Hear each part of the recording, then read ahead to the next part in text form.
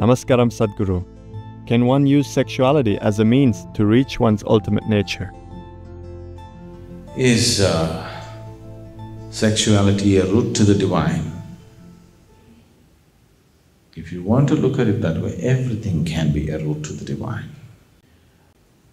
Everything in the existence, every atom in the existence can be a doorway to the divine, if you know how to open it.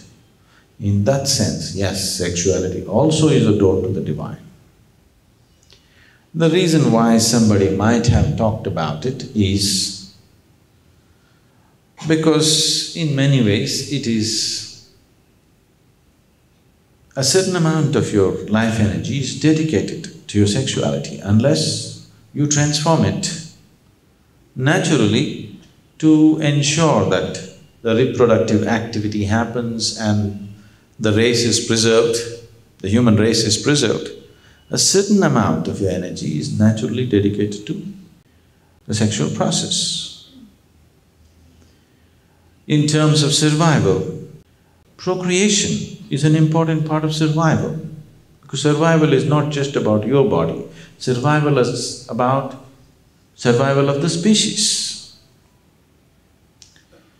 So, when the survival instinct is about the species, naturally sexuality has a certain dedicated energy towards it. Unless you can consciously transform it, it is on in the system. You cannot deny it. Maybe it is on to different extents in different people, maybe not to the same extent. In some people it may be very strong, in some people it may be just a passing phase. So can we use sexuality as a way to the divine? I would advise that you handle sexuality as sexuality, rather than trying to make it into a spiritual process, because that involves extreme discipline, which you are not capable of. I would say most of you, almost all of you, are incapable of that kind of discipline which is needed, where a natural survival instinct is involved to bring the necessary awareness to that and take that natural instinct which is trying to fulfill one kind of purpose and to make it into an ultimate possibility. It takes much more than you think. Now, if you have no guilt problems about the basic biology of your body, you conduct it to the extent it is necessary for you as a person. You don't have to meet the social standards, nor do you have to compete with the stud farms around you. Yes. As a person, to what extent is your need, you please see that. Don't set social standards to it. If you go by this, if you do not get involved with what's happening in the social standards, you will see most of you need very little sexuality, actually. People are egged on by what's happening around. They think if they're not like how everybody else claim to be, then maybe they're not living a normal life. Because of these ideas, they are trying to do things which are not essentially them.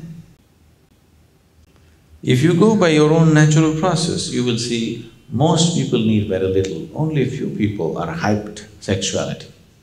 Rest of them, it is not such a strong thing, it is there, but it's not such a strong thing. Once it happened, a 92-year-old man went to the doctor. The doctor gave him a clinical checkup and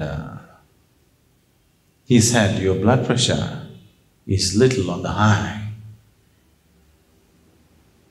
So immediately, this 92-year-old man asked, Does it mean I have to give up my sex life?" The doctor asked, "Well, which one? Thinking about it or talking about it?" The world is thinking too much about it. They're thinking too much about it, it's unnatural. Sexuality is just a small part of you. Even in this physical body, sexuality is just a small part of your body, isn't it? Why has it become so big? Simply because of wrong ideas. First of all, you have not accepted the simple biology of a man or a woman the way it is. You're trying to make it something other than what it is, isn't it? If you just look at the human body just the way it is, there isn't too much sexuality to it. But now it's all gotten twisted out in people's mind because the ideas of right and wrong, guilt and punishment and whatever nonsense, it's become so big. If you simply accepted it as a part of your life, it would be a very small part of your life. Then you wouldn't be thinking how to use your sexuality to reach the divine. So many other things are playing much more important role, isn't it? Food, going to the toilet, more involvement than sexuality, isn't it so? Why did you not think, can I use my going to the toilet process as a way to the ultimate? It's more essential, isn't it? Isn't it more compulsive? Isn't it more compulsive? Then why did you not think how we can use peeing as the way to the ultimate? Such an idea never came, isn't it? Because nobody ever told you that you have to feel guilty or right or wrong about your toilet problem. This one thing they made it so much. The more they made it, the more resistance and more struggle in your mind. It's filled your mind, that's the problem. So if you ask me, there are so many other easier ways to do it. Why try to use sexuality as a way to the divine? You know, when we started the business activity in Asia, we were thinking of what names to give for this. They had come up with many names. I said, no, all that, we'll call it Isha Business. They said, it's too direct.